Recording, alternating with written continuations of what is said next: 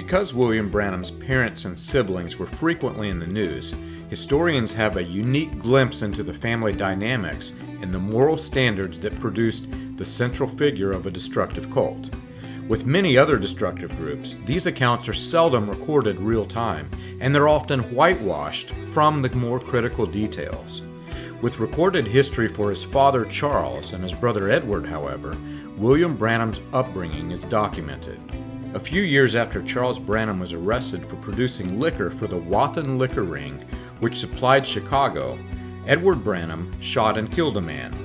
Edward claimed that John Burse was twirling a pistol when it discharged, but witnesses saw Edward shoot with intent to kill.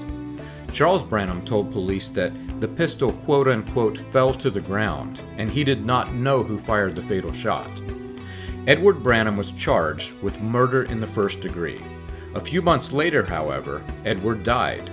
Interestingly, the obituary states that William Branham was living in Kansas, part of the timeline that is mysteriously missing from William Branham's life story accounts.